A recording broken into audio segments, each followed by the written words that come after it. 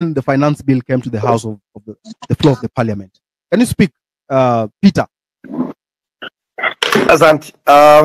Kwanza, let me just begin by saying thanks for the platform that you have created.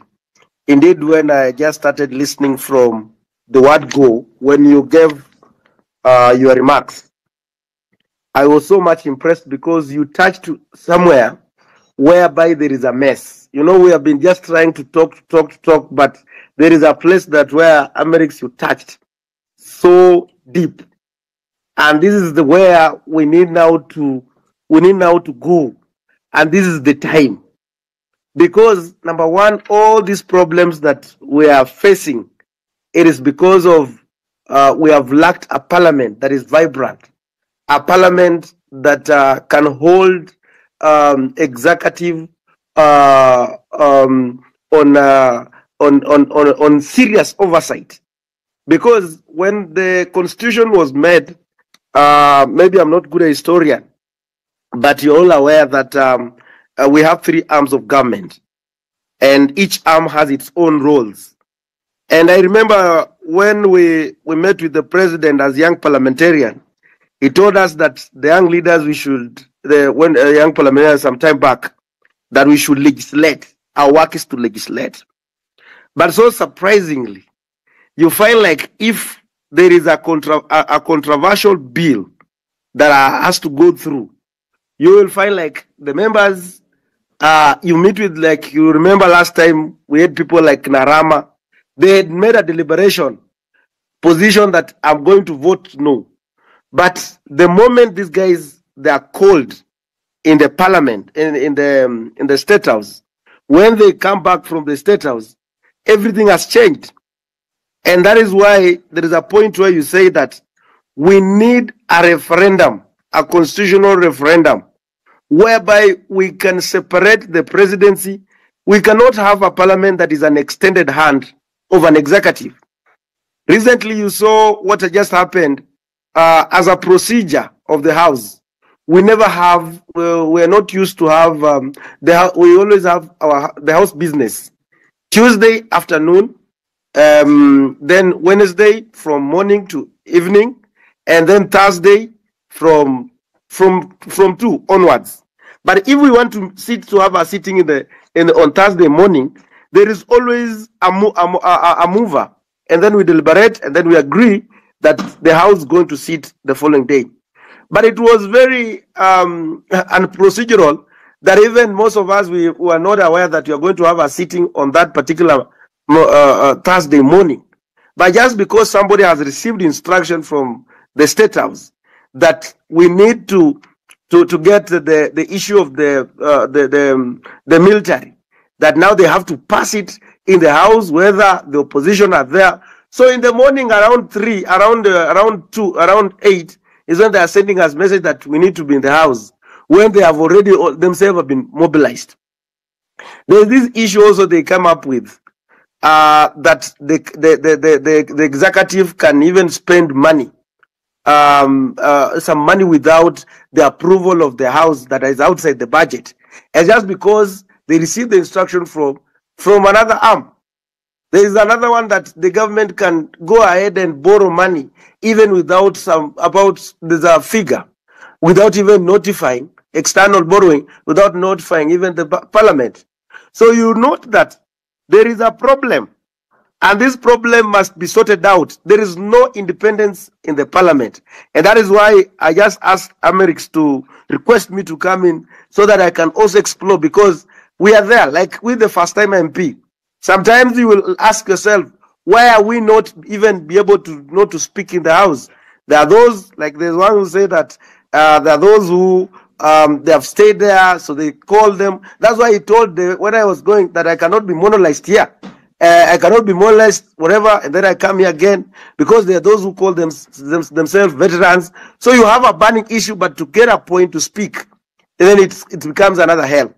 And then there is this what we call the patronage of the parties, like parties, and that is where now we have to converse. That is where we have to speak about. Why is it that these members of parliament, like the opposition, this is not about only the government side, but even on the opposition. Even me at one point, I was removed on from a departmental committee just because of, I don't know, even I don't understand. And you ask myself, why did you? But it's because of some politics that was just happening. And then you also realize that even those who are in the Kenya Kwanza, they'll be told that you have to follow this direction. If not, you're going to be removed from the committees. So that is where we need also to have a conversation. Who gives the powers to nominate members into specific committees? And I want to also thank the LSK. And I was so much worried. I remember even I told I was worried if Faith Adhiambo will accept Odhiambo will accept the welcome to full Kenyans that they are trying to look at an inquiry commission to look at the issue to do with the debt position of this country. And I want to tell you that there is a report that was done. And this report was done by there is a committee that is there. It's a select committee called the Public Debt Committee that is mandated to look at the debts of a country. So when I heard about the president talking about that, he's forming an inquiry commission when I've never heard about. Yes. Go on. Yes. When I heard about him saying that he has formed an inquiry commission to go and look at this, that when we already have a report that implicated that the Eurobond money never came into this country, and people were paid, by the way, were paid. And so, again, what is really, that's why for those who have heard me speaking even on public rallies in public, I ask myself a question. I'm not a good historian, but in 2013, I wasn't so much into politics. I was still in school, and I used to hear people like Thuge, where the Kamau Thuge were the PS of the finance by that time, very powerful PS. We had people like Narotich were there, Henry Rotich were the CS of finance. We had people like Njuguna Ndungu, who was the central governor of the central bank. And so the same people, when the money from the Eurobond got lost, are the same people that have been rewarded these jobs as the economic advisors. They are the same people that now they are holding bigger positions in terms of holding the finances of this country. You ask yourself, there is what you call the Auditor General. And we also have the board of that governs the central bank of Kenya. Ask yourself, who is auditing the central bank? And that is being run by few people. But now the auditor cannot even audit the central bank. And yet that is the work. So those are the things that I think as the highlights of this, because this nation lies in your hands. And I'm happy that you have studied the dynamics of the politics of this country. That if we come and raise one person, say that this is our leader, then this person is going to suffer, will be under intimidation, will be bribing, will be all sorts of manner of, so that to make sure that the movement dies at a go. So when you, and that is why I want all of you to remain with that slogan. And I'm happy that most of the members, you are mark timing each member. And I'm happy when Boniface Menguwen was trying to do, you are able to bring him on board and tells him this is the direction that we want. I've heard about people like Robert Alai, being called on order. You have to make a position. You don't need to have someone to come and discourage the people, because these people, they're under again. You remember the last Finance Act of the Finance Bill, or the Finance Act of 2023. In the House, there is what you call the Business House Committee.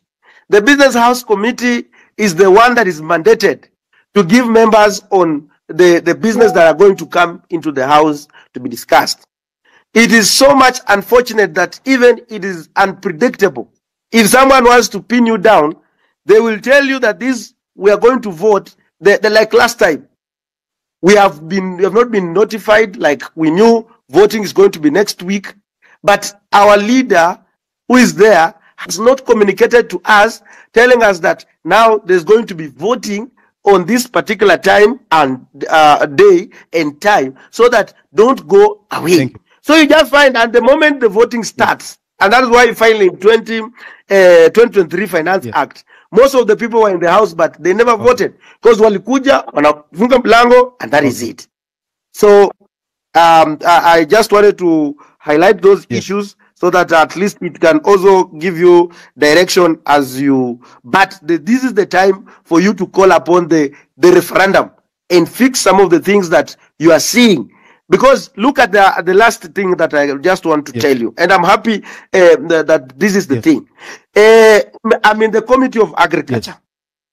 When I'm in this Committee of Agriculture, we were mandated to have a report, and we worked in all the cereals board in this country, trying to look at the facts that whether there was on the issues of the fertilizer, and indeed the report that we came up with, that there was a mess. The soil that was being sold to the Kenyans, the issue of the scandal of fertilizer. So when we brought this report on the parliament, they just put it that side. No one used it. And then these people are working scot-free. So thank you so much for bringing it for us. Thank you very much. But I want to put it to you that the entire nation is so disappointed with the House. The entire nation is so angry with the parliament. And the only thing the nation wants right now is that parliament should be recalled, the whole of it. That parliament is a mess. Because from what you've told us, it's like parliament is now like business. It's like a market. You know, the person, the one you can buy is the one that will pass those bills. So we want that parliament to go home. It should be dissolved, all of it. We don't want it. And if they continue staying there, these young men will come back for them. And they will now remove them forcefully from those seats. So go and tell your members or your colleagues that we are so disappointed. We do not want anything to do with them. Degwanjiru. Yeah. Thank you very much, Eric. Thank you very much, all the participants. I have keenly followed the debate since we began. And I have heard the encouragement that we are more focused than ever to make sure that we redeem this country, that we reclaim this country, that we rebuild this country. And the process of reclaiming and redeeming this country and rebuilding it requires a lot of self-sacrifice. It requires a lot of commitment. It requires a lot of gathering than scattering. It is therefore my appeal that during this very dire session that we have engaged ourselves in, that we try to gather as much as we can and scatter less as we can. Because all of us at this particular time, everybody matters to us. And now, moving forward, I have listened to my learned senior, Mr. Willis' submissions. I have also heard the sentiments of the host about the question of parliament. We have, I've heard the submissions about the question of the IBC, the public debts, and all those. I'll tackle each at a time.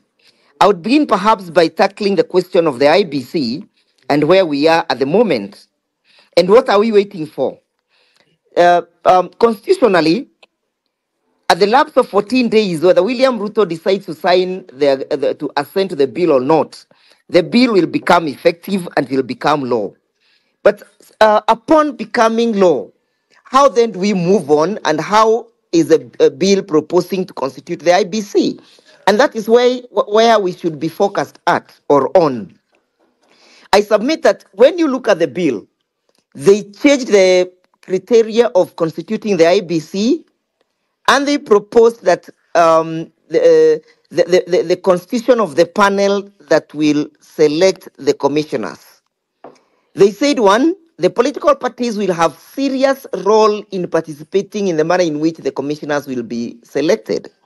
For example, the political party liaison committee, which is a liaison committee that is constituted of all the registered political party in this country, notwithstanding whether those political parties have complied with the Political Parties Act or not, they were granted an opportunity to appoint 3 representatives who will sit in the panel to select the commissioners. Kenya Kwanza was equally given 2 slots to select the commissioners. Azimio was equally given 2 slots. 1 slot, I think, is going to the public, members of the public. But the question is, this is a very important panel that will reconstitute the IBC. We are in this mess because the IBC decided to rumble down our elections. The IBC decided to take the direction they took. So are we waiting and are we watching the country taking the same route of constituting an IBC that perhaps may not have the integrity that is required to oversee a secure, a fair, a free and fair elections? I am calling upon you, brothers and sisters, that we focus on this particular panel. The panel is the one that is mandated to appoint the IBC commissioners. Who will sit in those particular panels? Who will sit there? Because the person of who sits determines how the election will be conducted in the future.